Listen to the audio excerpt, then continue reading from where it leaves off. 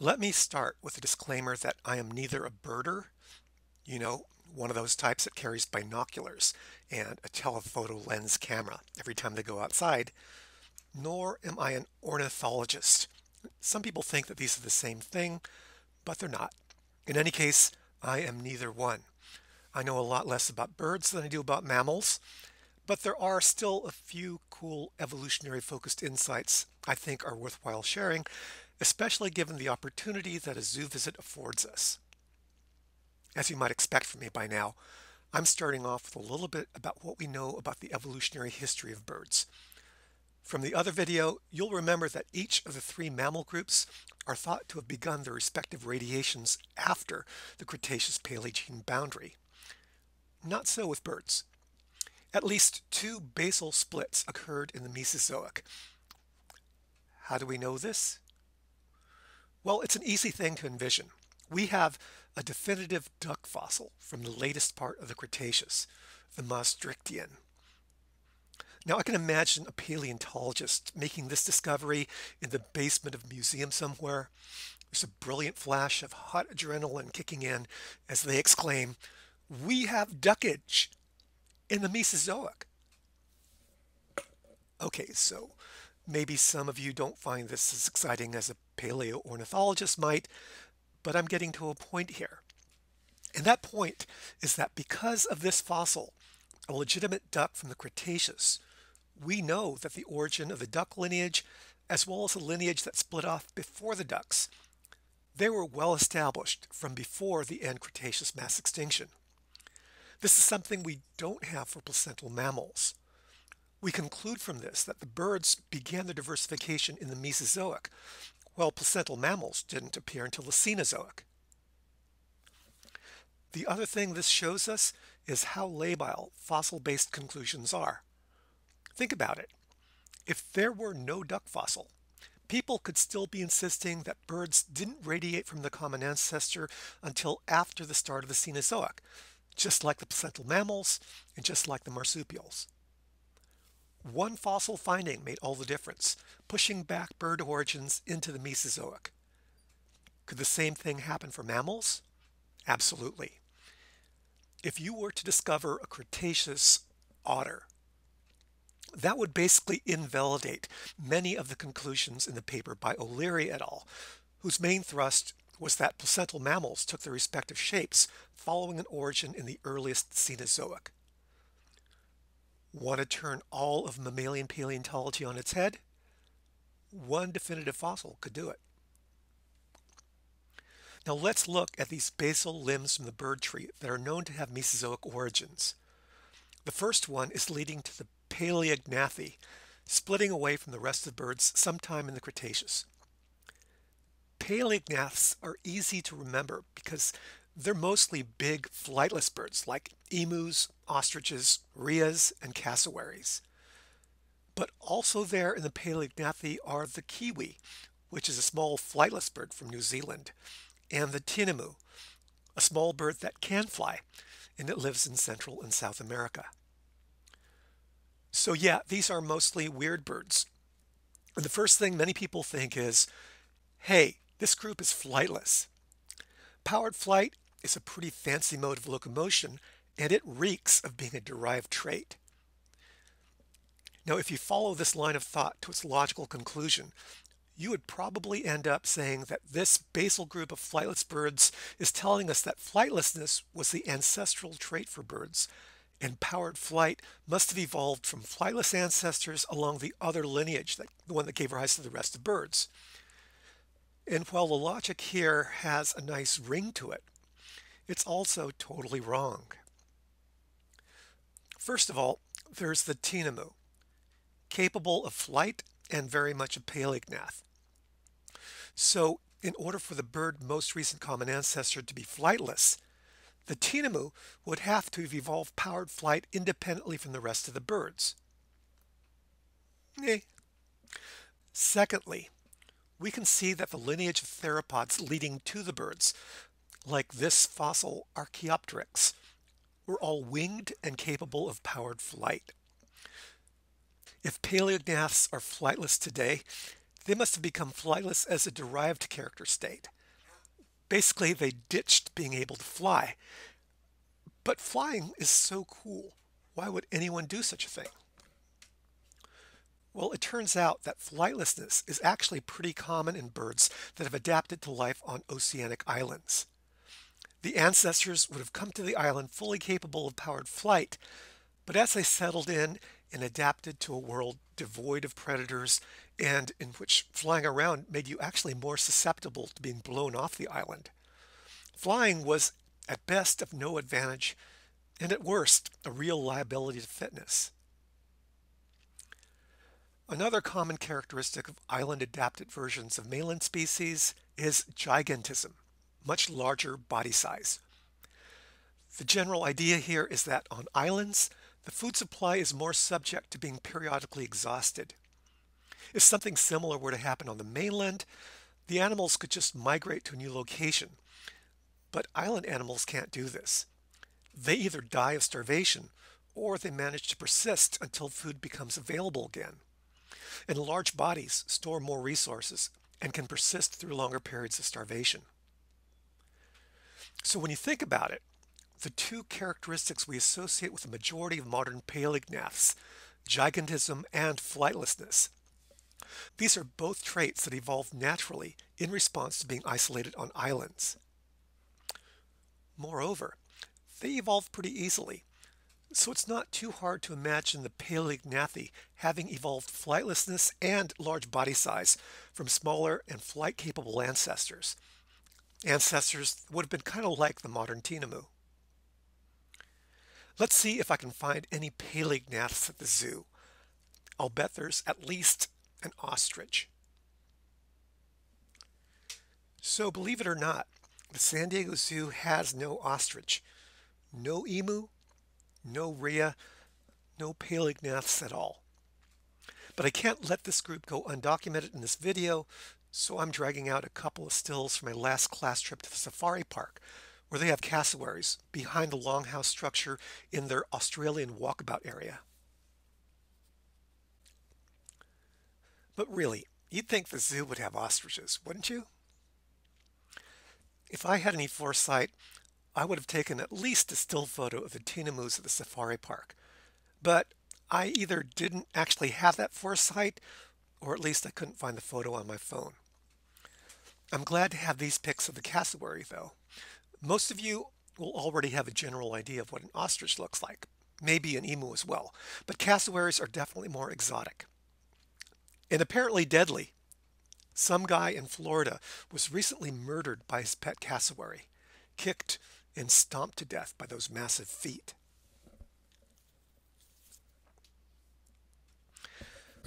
Now turning our attention to the non-paleognath birds. The second most basal clade is the Gallo-anseri, the chicken and duck group. Gallo, chicken, answer, duck. Gallo-anseri is the second most basal group of birds, and thanks to that fossil I mentioned earlier, it occurred no later than the Maastrichtian, that is, before the Cretaceous-Paleogene boundary 65.5 million years ago. And this origin must have happened later than where the paleognaths split away, right? And this means that there are at least 3 lineages of modern birds flying around, or in the case of paleognaths, not flying, by the start of the Cenozoic.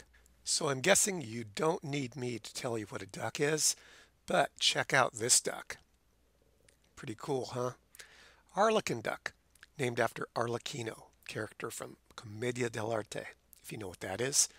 You won't find these guys around here, way up north, Alaska, Greenland, Russia. Okay, and the other group, the Gallo part of Gallo-anseri, is for the Galliformes, chickens. And if it looks like a chicken, that's probably what it is. But this group includes also turkeys, quail, grouse, ptarmigans. Now we should clarify something. As a clade, birds are older than placental mammals, but not the entire class Mammalia. Because if you consider when the monotreme, marsupial, and placental mammal lineages split away from their most recent common ancestry, remember this was deeply within the Mesozoic, as in Jurassic or maybe even late Triassic. The clade of all mammals is definitely more ancient than that of birds. Later in the lecture, we'll be talking about an important life history trait that is shared by the Galoanceri and the Paleognaths. Chickens and ducks, ostriches and kiwis, all of the birds in these two basal clades, have young that are precocial, meaning that they're well developed at hatching, ready to start feeding on their own without requiring parents that are regurgitating partially digested bugs down into their throats. If you've ever seen a baby chicken, it's a walking, eating, drinking fluff ball within an hour of hatching. This is the case for all members in these two basal clades. The rest of the birds, everything outward on the tree after the ducks, they have young that are altricial, basically requiring a lot more intensive parental assistance. Now here's a good question for you. Of these two character states, precocial young and altricial young, which is more likely ancestral and which is derived, and why? As for the rest of the birds, they're all kind of a mysterious mess to me, I'm afraid. I mean, I can tell you which group any given bird belongs to, but I don't have any good rationale to offer that will help you keep track of the clades, what it is about some groups that makes them more derived, while other groups are more basal.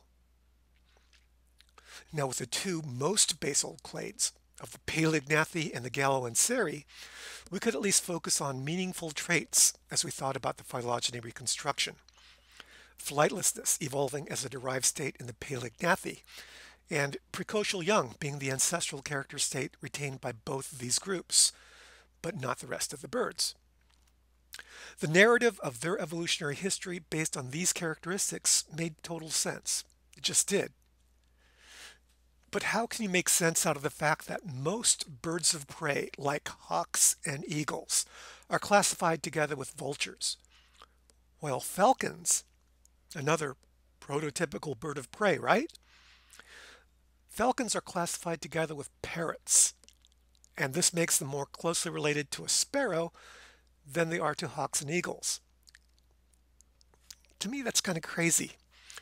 Bird identification seems to be a game involving a lot more memorization and a lot less reasoning.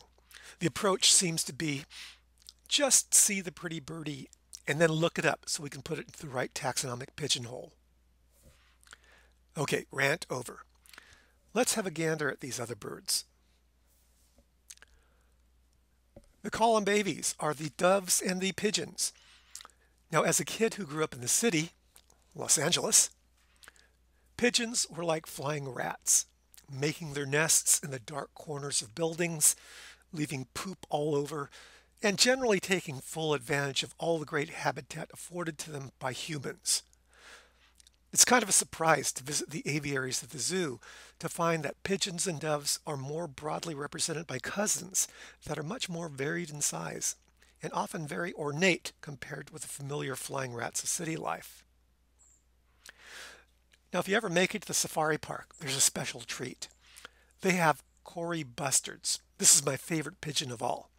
If you know anything about Pokemon, I'm betting that this was the inspiration for Pidgeotto and Pidgeot.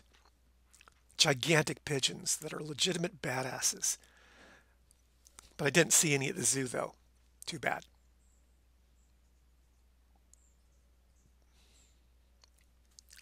Aequorlithornes. Even using Google, I wasn't able to find the etymological origin of this word, but I found many suggestions that it means water and shore birds. I guess lith is stone. That could be shore. And orn could be bird, like ornithology.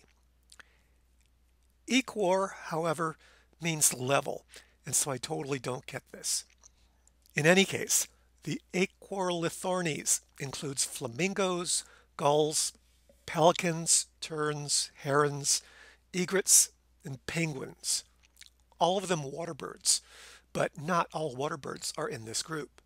Ducks and geese and swans are obviously water birds of the Galoanceri, the basal clade we saw earlier.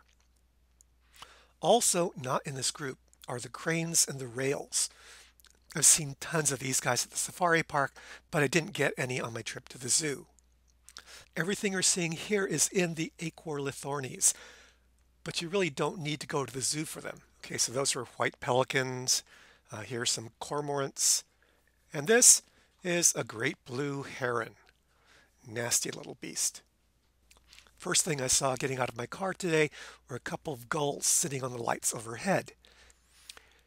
And no trip to the zoo would be complete without looking at the flamingos. Cool birds, they're filter feeders. They take little shrimp and things out from the water that they push through their beaks.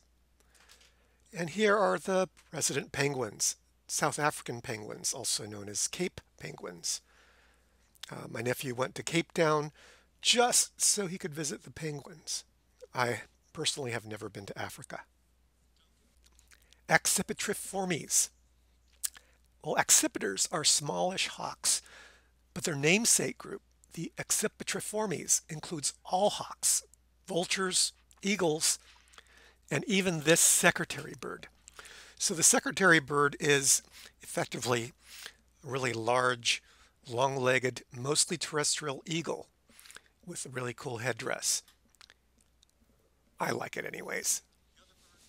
The other bird from this clade that I have for this video is the bateleur eagle from southern Africa. Oh yeah, I almost forgot. There's one more Accipitriformes. It's the condor. This, I think, is a California condor. It might be an Andean condor. They're very similar, both very large vultures. California condor, at least, is extremely threatened, hunted to nearly extinction. As I mentioned before, falcons, which are ecologically similar to accipiters, are not in this group. They stand out because of their surprising absence from this clade of birds. Coracilliformes is the group of birds including the toucans, trogons, hornbills, and kingfishers. Okay guys, I had some pretty good footage of toucans here, but I can't seem to find it. I must have lost it from my phone. This is a laughing kookaburra. You can't see it terribly well, but it's a classic kingfisher. It's a little bit larger than most of the kingfishers that you'll find in North America. But kingfishers are just like really awesome birds. And I was also expecting to see hornbills, like Zazu. They're at the safari park, but I didn't see any on my trip to the zoo. Passeriformes, sometimes called perching birds, even though I'm pretty sure that all birds perch. This is the largest and most diverse group of birds. It includes all the little sparrow-like things. Passer is the genus of a house sparrow, which is actually not a sparrow, it's a weaver finch. As well as big sparrow-like things like ravens, and all the sparrow-like things in between. As a non-birder, I find it endlessly amusing how bird watchers obsess over identifying these things. To me, they're all sparrows. Okay, I can just hear my birdwatcher friends saying, "Blasphemy! How could you say such a thing?" For example, they would be rapturous about these white-fronted bee-eaters. White-fronted? I don't see any whites on the front, but that's what they are. Okay. Bee-eaters are interesting for other reasons. For example, this is a group, a guild of birds that are extremely diverse on the archipelago of Hawaii. That's interesting. Oh, and look at this sparrow. It's actually an Andean cock of the rock. Bright orange color tells you what about its life history? Maybe sexual selection? Okay, and I knew they were here. Okay, so here are the toucans that I was talking to you about before. Toucans are really evil birds. They're pretty, but they eat the babies and eggs of other kinds of birds, especially parrots. Okay. Bird of paradise.